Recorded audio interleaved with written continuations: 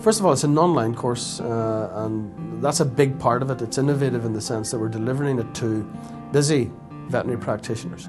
Each module is based around important disease themes that themselves have emerged from the dairy industry in Ireland through the Animal Health Ireland initiative. In other words, they're not just things we've randomly selected. So it's all about online delivery and people engaging online with us and with themselves and creating an online community of vets. And actually that is working really well. They will hope to use the skills that they have acquired using this grad cert to improve their practice base, to improve the delivery of the services to their clients.